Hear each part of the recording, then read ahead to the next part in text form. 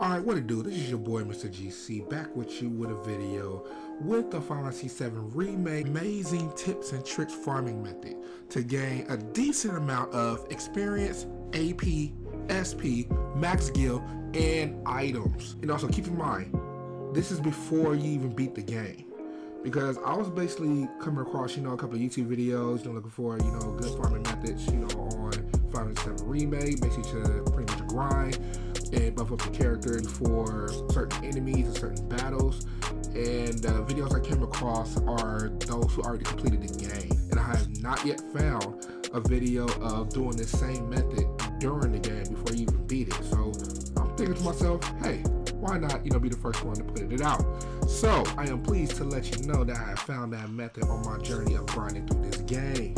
So without further ado, let's get right to it. So see, I know there's other locations, previous throughout the chapters of the game that you can farm as well, but this location pretty much worked for me. And while coming across this grinding method, I found a way to farm and buff up your characters while gaining a lot of experience points, a lot of AP, as well as skill points, while at the same time you gain max gil and max item without the means of losing your MP.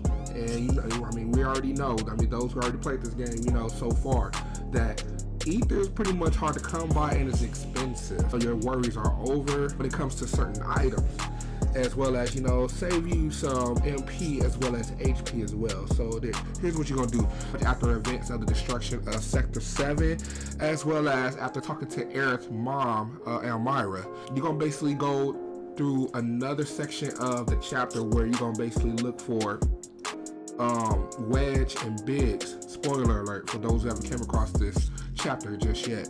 While you make your way through Sector 6, you'll come across to a location called Sector 6 Slums Collapse Expressway, and here's where the fun begins.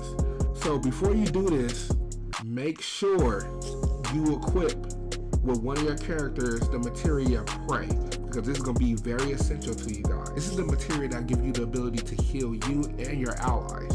And I repeat, an ability, not a spell where it requires MP, an ability that only requires ATB. So that's the best part. So make sure you equip that materia in one of your character's equipment or weapon slot. Once you make your way through the Collapse Expressway tunnel, you'll come across a certain amount of enemies, such as the Ring Maw, Rejuvenate, Yargipolis, Tarpsicoat, Gogers, and the Bandits. With the Sector 6 Slums entrance Collapse Expressway, you're gonna see some boxes right there which will contain some items. Make your way from the Collapse Expressway to the lower level Collapse Expressway ladder, where once you basically defeat the enemies, you will get a decent amount of experience points. Nothing lower than 100, but usually over 300 to 400 depending on the battle, as well as AP ranging from 9 and up. During the duration of the battle, you'll either gain SP points either after your battle or after you level up. During the battle, just focus on your attacks only, so you don't acquire the choice of resorting to your spells or let alone your items.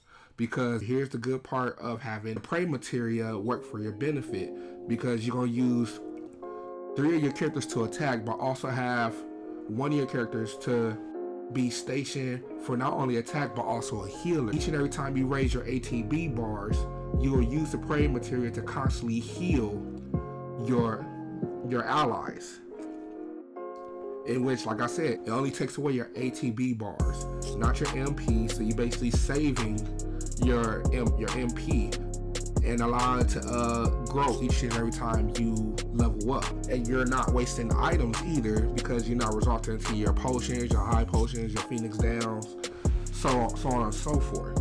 Each and every time you end each battle, you're gaining experience points as well as items and gil. Pretty much for this method to work, you have to basically go through the tunnels, defeat the enemies, go to the end of the tunnel after you defeat the bandits, towards the ladder, and go right back all the way to the beginning entrance.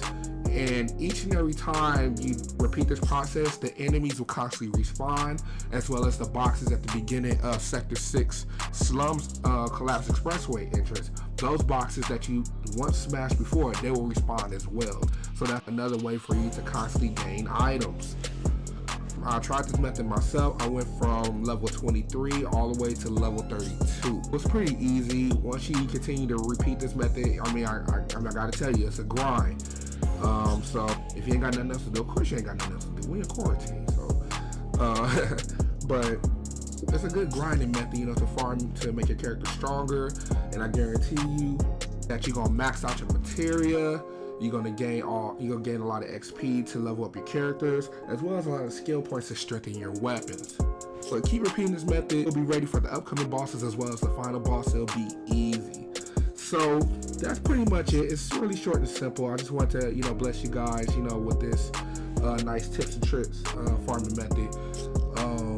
Like I said before, I've been seeing a couple of videos that only showcase different methods of farming, you know, to make your character stronger, but this is only required for you to beat the game first. And I'm basically giving to you that you can do this without beating the game. This could be your first time playing, and you can do this before you even beat the game. So when you come across, you know, certain enemies or even the final boss, it'll be, you know, less strenuous and more easier. So that's it for the video, you guys. I hope this bless your heart.